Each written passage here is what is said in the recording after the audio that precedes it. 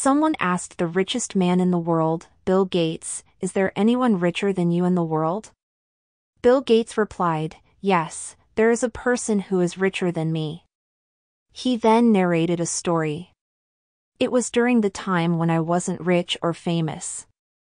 I was at the New York airport when I saw a newspaper vendor.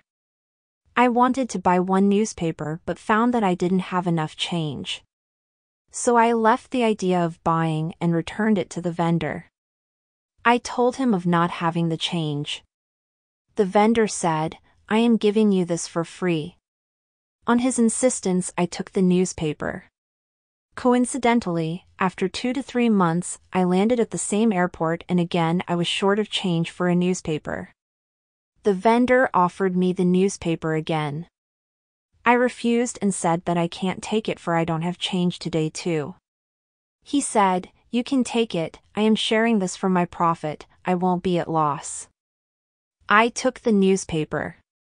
After 19 years I became famous and known by people. Suddenly I remembered that vendor. I began searching for him and after about 1.5 months of searching, I found him.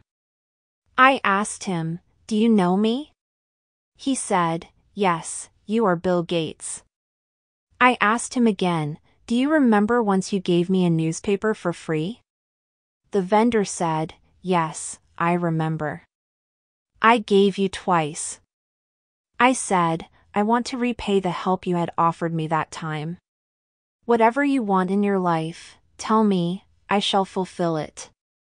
The vendor said, "Sir, don't you think that by doing so you won't be able to match my help?" I asked, "Why?"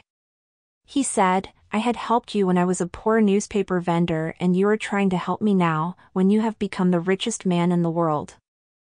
How can your help match mine?" That day I realized that the newspaper vendor is richer than I am, because he didn't wait to become rich to help someone. People need to understand that the truly rich are those who possess a rich heart rather than lots of money.